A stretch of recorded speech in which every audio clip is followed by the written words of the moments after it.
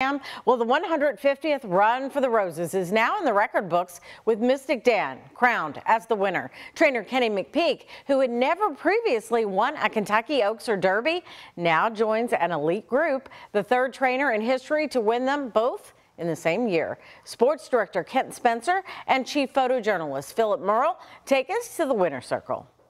An epic finish, fitting for the 150th running of the Kentucky Derby.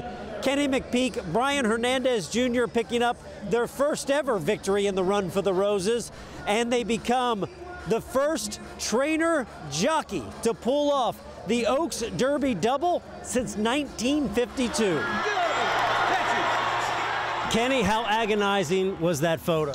Not at all. I was standing next to a monitor over here and I could see the photo.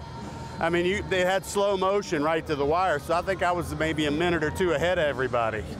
But I felt like even watching it live that we got his head down.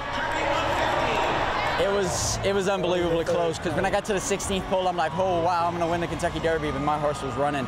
And then when we hit the wire, those horses, they surged really quickly late, and I'm like, oh God, did we lose? Did we win? Did we win? And we pulled up at the outright of Greg Blasey, and I'm like, Greg, did I win? Did I win? And he's like, they haven't said anything yet. And then he goes, yeah, you won. But then they didn't hang the number for like a couple more minutes. And I was like, I told him and Donna Barton, I'm like, this is the longest 2 minutes of my life. It was the fastest 2 minutes a little while ago. Now it's the longest 2 minutes. Brian, has this weekend just been a dream come true? This is the weekend that I don't think a Disney movie can be made of. It's unbelievable. You know, I always dreamed of winning the Kentucky Derby. When my grandparents have a photo of me when I was 6 years old. I used to ride around in my dad's jock pants on my bicycle, telling him I was going to win the Kentucky Derby someday.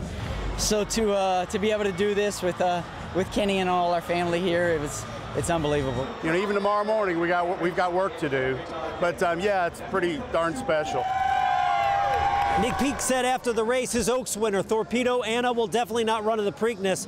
As for Mystik Dan, his new Derby champion, they'll just have to wait and see, but nothing is a given.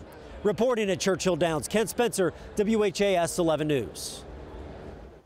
And here's what the payouts look like for picking this year's winners.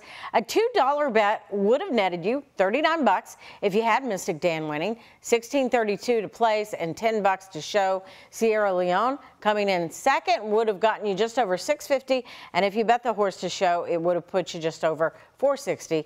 A $2 bet on Forever Young to show would have gotten you $5.58. A $2 exacta bet would have netted a whopping $258.56, while a 50-cent trifecta bet would have given you $556.92.